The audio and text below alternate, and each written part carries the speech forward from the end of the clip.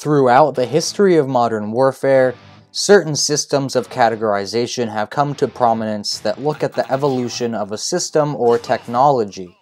The most notable is the Generations of War, which looks at eras 1 through maybe 5 that have developed over the last few hundred years. In one of the videos I did about a year ago, I look at similar generational categorizations of fighter jets and tanks.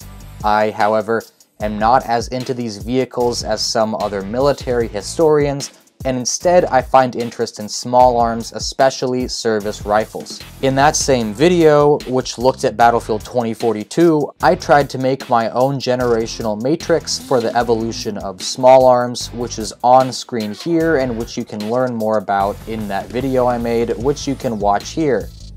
Since then, however, I have done more research on firearms development, and more importantly, I have actually dedicated more than 20 minutes to thinking about this. So, here is my updated generation matrix for service rifle evolution. We'll get more into this and hopefully add depth and answer questions you may have, but first, remember to like, comment, subscribe, and hit the notification bell for more content. YouTube doesn't like gun videos that much, that's no secret, and me still being a small channel doesn't help at all either, so doing those things will help me out a lot. So firstly, how do I determine categories? My main basis here was actually the jet fighter and tank progressions that are generally used today. The first thing is, these matrices mostly start in or around World War II, as that's when the tech that lays the groundwork for our modern tech generally starts. The first jet fighters start in World War II, so the matrix starts there, for example. By the same token, assault rifles start in World War II as well, so you can see that Gen 1 here starts with the Germans in World War II. It did pain me a bit to not include a longer history of firearms development, but to make it consistent, I either would have to sacrifice a lot of detail, which would defeat the point of the video, or go into a lot of detail for every era of firearms history, which I won't be doing here. Now, how do I determine when a new generation comes along? This one is a lot harder, and you'll see here that I actually have a two-dimensional matrix to make sense of this. While there aren't necessarily hard lines between the generations, a generation is usually defined by a handful of significant changes from one weapon system to another that become widely used and generally change the effectiveness of the weapon to the point where the competing militaries usually have to adopt similar systems. An example from tanks would be the introduction of night fighting technology in the 1960s. This tech was impactful enough that most every tank that didn't have night fighting was heavily outclassed, and thus the change was significant and widely used, introducing Generation 2 of tanks. Things get a bit more complex when you have multiple factors, as it raises a question of what gen a weapon system is that has some but not all of the characteristics. The generations will start when the first of one of these weapon systems is adopted in a major capacity by a military, so the weapon just being invented won't start the generation, and a weapon system only being used in a small scope, such as the special forces or a vehicle crew or something, will not count as generational adoption either.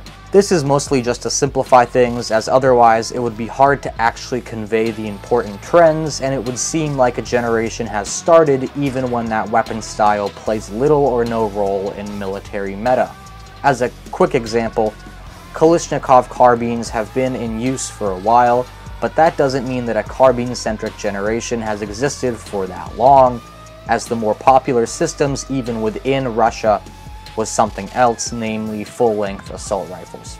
I have also added lettered auxiliary categories to these generations, as they symbolize a significant change in weapon systems that were popular and ran at about the same time as another generation and maintain most of the key characteristics, but since it didn't necessarily proceed or replace that generation, but rather competed with it at the same time, I think it should go on a different axis than the linear time frames of the generations. For the end of a generation, I'm going to avoid overlap, as the generational dates really denote when this weapon style was the meta or vanguard of employed tech. So for example, the generation of the AKM wouldn't last till present, even though many militaries still use it. Just understand that at any given time, many, if not most countries aren't actually on the newest generation, and many generationed weapons are operating at the same time. That doesn't mean that, say, everyone stopped using the AK in 1964, it just means that the AK was no longer the most advanced or popular wave of rifle. Sounds complicated, but it really isn't, so let's just jump into it finally. Starting this matrix, we actually, and I'm cheating a little bit, and we have Generation 0, which isn't something the other matrices do. However, I figured that the weapons in this generation were unique enough from what came before to be on this matrix, even if it isn't officially actually here.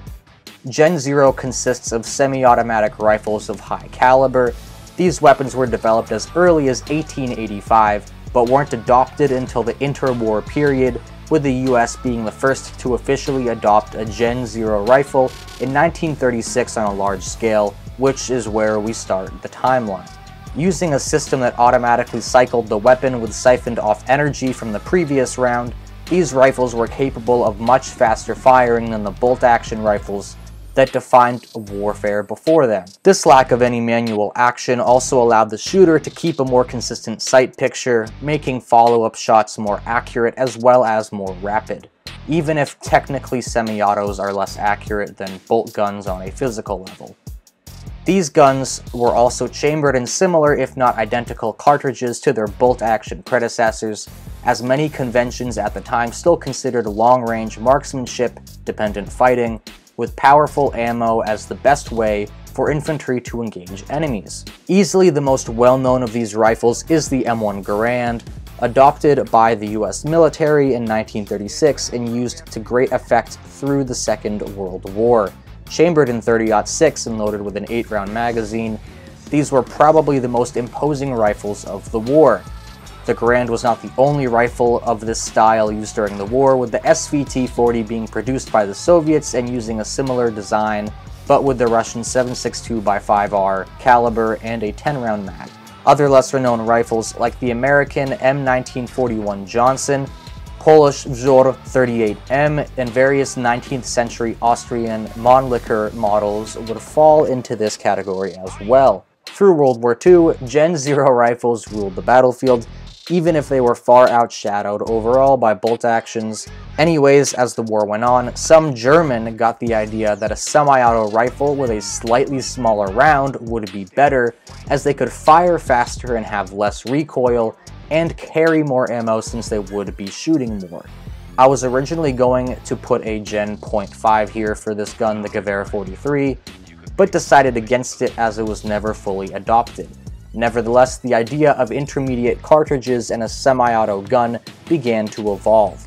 Other examples like the M1 carbine and later the SKS existed during or around the war as well, but the Germans would really develop this idea in 1944 when someone asked, what if we took this, gave it more ammo, and made it into a machine gun sometimes? And the assault rifle was born with the Sturmgewehr 44. The STG-44 fired the 7.92 by 33mm Kurz round, the same as the Gewehr, and this cartridge was literally just a cut-down version of the larger round the Germans used in their main battle rifles. This rifle has an interesting relationship with you-know-who. Because of YouTube, we won't get into it too much, although he was allegedly very opposed to the concept at first, but later fell in love with it and even coined the name Sturmgewehr, which in English translates to assault rifle, which is the term for these types of guns we use today.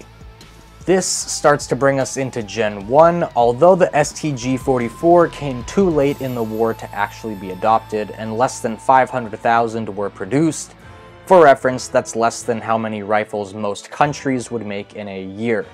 It's also complex because the gun had earlier versions and was developed technically earlier as a submachine gun, but only one heavily depleted division was ever fully equipped with it. The beginning of Generation 1 weapons, the assault rifle, would really start in 1947. We all know the story here. Mikhail Kalashnikov designs a rifle for the Soviets, which is adopted in 1947 as the AK-47. This rifle used a long-stroke gas piston system and fired a 7.62 by 39mm cartridge from 30-round magazines. Instead of a longer 20-something inch barrel, the AK used a 16.3-inch barrel, about the same size as the STG. The gun was select fire and allowed for precision shooting and suppressive capability within 300 or so meters. Like the Americans before them, the Soviets had developed and issued a weapon that really changed the game, and the production of the AK is probably the biggest innovation in firearms tech since the first automatic guns in the late 1800s. Other, lesser-known examples of Gen 1 guns would include the French CEAM Model 1950, and of course various Kalashnikov variants like the AKM. The defining characteristics of Gen 1 are A. Select fire capability, B. Intermediate cartridges, often fed in a higher capacity magazine, and C. Often a lighter weight and shorter length than previous rifles. These innovations not only gave far more firepower to the average soldier, but the intermediate cartridge allows to effectively control fire at close range, as well as a decent degree of precision at medium and sometimes even longer ranges. The assault rifle married the submachine gun, which used pistol ammo for high rates of fire and CQC effectiveness, and the bolt-action rifle, which allowed for stopping power, range, and accuracy. It really was the best of both worlds, and anyone who didn't have one was now behind the ball.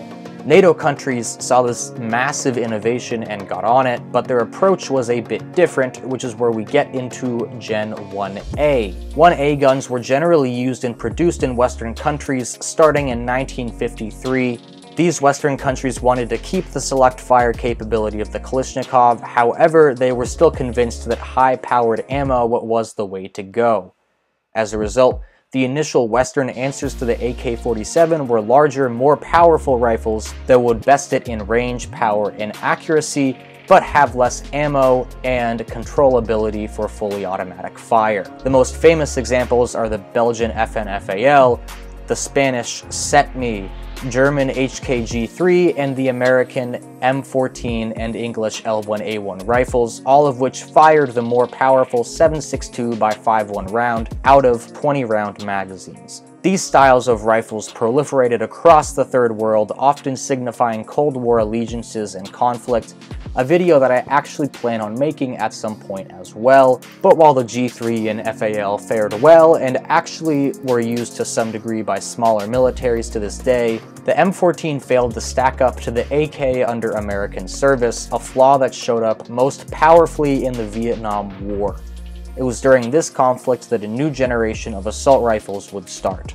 From here on out, the distinctions between generations are going to be much smaller, since changes within assault rifles will be a lot smaller than the invention of the assault rifle as such. Hence the semi-autos being Gen 0, because they're not really on this list. This Gen 2 really starts to bring an end to both the Gen 1 and 1A rifles in 1964, with the adoption of the M16 rifle by the US military.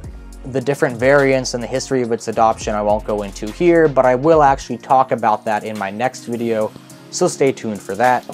The Armalite style of rifle was different from an AK in that it used lightweight materials like aluminum and polymer rather than wood and steel. The AR-15 also used an intermediate cartridge, the 5.56 by 45, but the round was slimmer and had a higher velocity, marking a departure in the production process of the AK and STGs, which sought to simply shorten their existing ammo rather than change it entirely. The lightweight and smaller rounds made the guns easier to carry, but also allowed a soldier to carry more ammo, thus improving the chances of winning a firefight. These two factors brought in Gen 2, and these trends were adopted by many other militaries, including the Soviets. Early notable examples, of course, include the M16 and the AK-74, which used a narrower 5.45 round instead of the 7.62. The early AK-74s could also be considered somewhat of a transitional gun because of the wooden furniture, like a Gen 1.5, although this would change later, along with something like the AR-10, which uses a high caliber but light material. This generation really existed until the 1990s, and most militaries still used Gen 2 guns, Most service rifles you can think of fall in this category: the German G36, Israeli Galil, and the Swiss SG550. Later, a new, unique style of rifle came onto the scene in the form of the Bullpup, with the first of this new design, the Steyr AUG, being adopted in 1978 by Austria and later Australia. These rifles maintained the Gen 2 traits of small calibers and lighter materials, but significantly changed the style and operating system of the gun itself, with the main operations of the gun being behind the trigger. Bullpups are able to consolidate weapon functions closer to the shooter's body, while also allowing for a longer barrel length in a rifle the same size as a conventional model, thereby increasing range, accuracy, and power. Therefore, while a very notable style, Bullpups didn't change the game in the same way as Armalite or Kalashnikovs did, and most countries never actually adopted Bullpups. Still, the design was quite popular, and other notable examples, such as the French FAMAS, Chinese Type 95, and the English SA-80, are used by some of the most advanced fighting forces in the world. These Bullpups make up Gen 2A. Then we have Gen 3, which really comes about in 1994. Gen 3 rifles are different from their predecessors with two main changes: shorter barrel length and increased modularity. While sacrificing stopping power at range, a shorter barrel makes guns more maneuverable and better for equipping suppressors, which lengthen guns considerably. The increased modularity of these rifles, usually with rail systems, allows for shooters to mount a variety of optics, lasers, lights, barrels devices, and other furniture to their gun, not only allowing for a better shooting capability, but also allowing militaries to improve their weapon systems in a cheaper way than replacing the whole gun. The originator of this generation is the American M4 carbine, although the rifle has various predecessors like the Colt Commando that emphasized a shorter barrel. Many militaries have followed suit in moving to shorter or at least more modular rifles, with France and Germany adopting the carbine variants of the HK416, F, and A8 respectively, China moving to the QBZ-191, and England looking to move to an Armalite-style carbine as well. The Russian AK-12 would be yet another borderline case here, as it is more modular but not shorter, although carbine variants certainly exist. This generation is not yet the status quo across the world, but it seems to be the direction that militaries are moving in for the last 30 years, faster now than in the past. The 2A category, of course, turns into the 3A, as weapons like the Israeli Tavor and Australian EF-88 get smaller and more modular. But recently it seems that many countries are moving away from bullpups, and I suspect, this is obviously leaving history here, that the bullpup platform won't last that much longer. Israel and Australia and Austria seem to be sticking to their guns, but other militaries, namely China, England, and France, are moving away from the bullpup designs back to more conventional or Gen 3 rifles. I'll also note that the use of suppressors is getting more and more popular, and as a result many guns are using adjustable gas blocks or piston systems to optimize that, although these traits have been around for a very long time, so I'm not sure that I would consider them a Gen 3 trait, but it is possible. Lastly, I want to look at what might be Gen 4 traits. Gen 4 is not really here yet, but earlier this year, the US Army decided to adopt the M5 rifle by Sig Sauer. While on the surface the gun looks pretty similar to some of the other guns, there are some significant changes that, if they end up being fully adopted and not just a fluke, will likely usher in the Gen 4 of assault rifles in this year 2022. For one, the M5 is chambered in a high caliber 6.8 by 51mm, much more similar to the Gen 1A designs. However, the rifle has the modularity, materials, and size of Gen 3 guns, and it's supposed to be used with a suppressor, so it wouldn't be safe to simply call it a regression. More drastic, the gun also uses a new type of composite shell ammunition to handle a much larger powder load, making up in part for the short barrel of the rifle. Ideally, these improvements would allow for better long-range engagements, as well as a better capability to pierce body armor in the event of a near-peer style war. A folding charging handle, adjustable gas system, and folding stock round out the upgrades.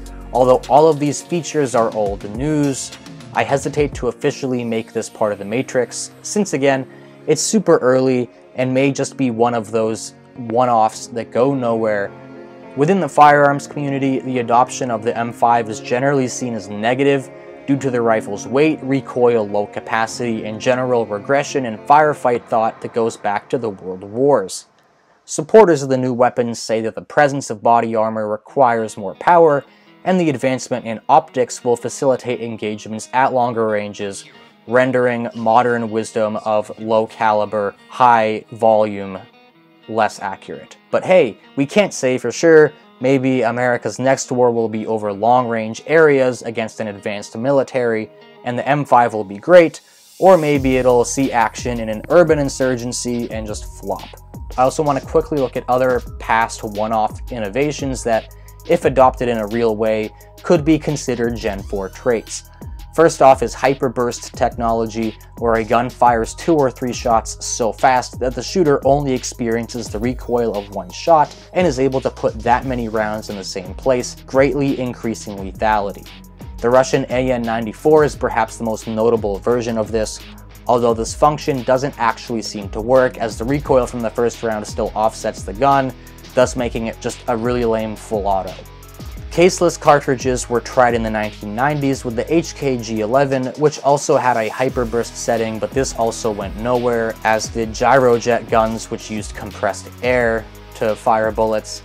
Quick change barrels and calibers were also looked into by the Magpul Masada in the early 2000s, although this too went nowhere, as it turns out quickly changing ammo wasn't too big a priority for the US, since that would mean having to store multiple kinds of rifle ammo, which is a logistic nightmare. Integrally suppressed weapons exist on the American civilian market and across the world, like the AS-FAL and Maxim 9 pistol, although these haven't really been picked up too much either. The other entries for the NGSW program that competed against the M5 are also quite futuristic. Texaco's submission introduced a telescoping polymer ammo, an elevator-style feeding and ejection system, and even a stabilizing attachment to assist in accurate aiming. General Dynamics' Bullpup design brought in polymer-shelled ammo, a smaller suppressor system, and a reciprocating barrel to decrease recoil. The M5 was easily the most conservative of these designs, and it's really no surprise that SIG won, just looking at military history. So in short, here's a quick rundown of the chart. Gen 0 guns are semi-auto rifles that were used mostly in World War II. Soon after World War II, Gen 1 assault rifles come out in full force with the AK-47, although earlier developments occurred during the war with the STG-44. These rifles are shorter, lighter, and use an intermediate caliber and are select fire that allow for submachine gun and rifle capabilities in one weapon. Soon after, Gen 1A rifles, mostly produced in Western countries, appear but still use full power ammunition instead of intermediate calibers. This changed in 1964 with the introduction of the AR-15 or M16 style rifles, which used lighter materials and more specialized, narrower ammo to increase velocity and effectiveness of the smaller round. About 15 years later, bullpup rifles keep the core traits of Gen 2 rifles, but fundamentally change the shape and style of the rifle, creating a Gen 2A category that was also quite popular at the same time as the more conventional rifles. 30 years later, the United States changes the game again with the introduction of the M4, a shorter, more modular weapon that slowly phases out its predecessor and inspires other designs, including many replacements to previously bullpup-using countries, although 3A rifles live on. Gen 4 is not yet known, but the most likely candidate to usher in this new generation, the M5, has been adopted by the US Army in 2022 and features a return of high-powered ammo and change in ammo style, but retains many of the features of Gen 3, emphasizing other attachments like smart optics and suppressors. So that's it for this chart, everyone, and this video. Hope you enjoyed. Let me know what you think. I think this is a pretty good matrix. Although I don't think it's perfect. Mainly we can see the Kalashnikovs don't perfectly fit into it, as they pretty much monopolize Gen 1 and then serve as border cases between the other generations. Maybe they deserve their own matrix, but anyway, hope everyone enjoyed. Don't forget to like, comment, subscribe, hit the notification bell for more content. Hope all of you are doing great, and I will see you in the next one. Goodbye.